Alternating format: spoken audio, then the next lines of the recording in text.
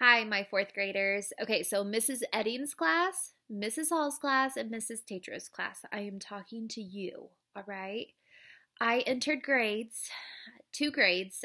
One was from Virtual Learning Day 1, and then the second grade was from Virtual Learning Day 4, okay?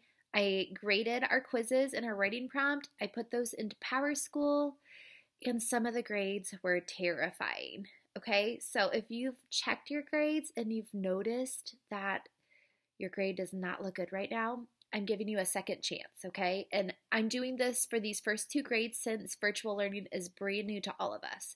So I am not saying that I will continue to do this throughout our online journey, but for the first two grades in here, I'm doing it for you guys, okay?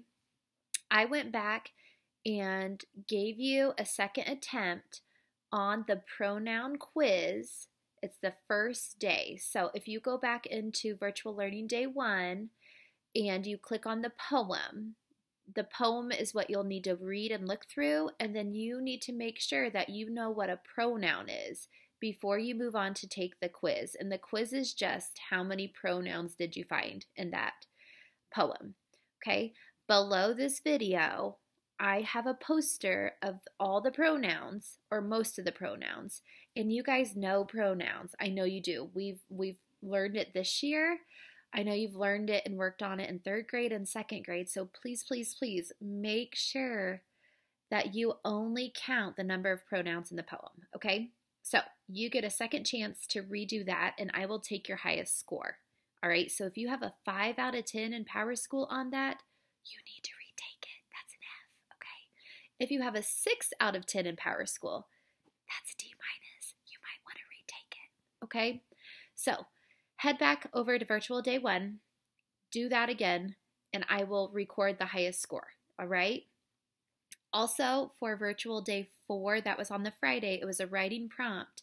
It was a day in the life writing prompt, so I thought it would be a fun way so that you guys can write a lot and keep up your writing stamina.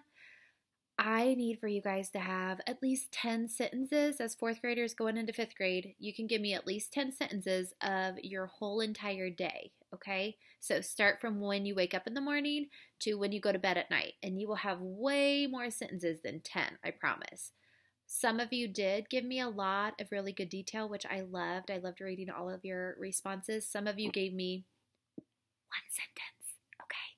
So in PowerSchool, if you have a 5 out of 10, I suggest you go back and just write a whole nother day you could do on that, okay? If you have a 6 out of 10, that's still a D minus. So I'm giving everyone a second chance to do those two assignments again, and I will record the better score, okay? So please go check those out.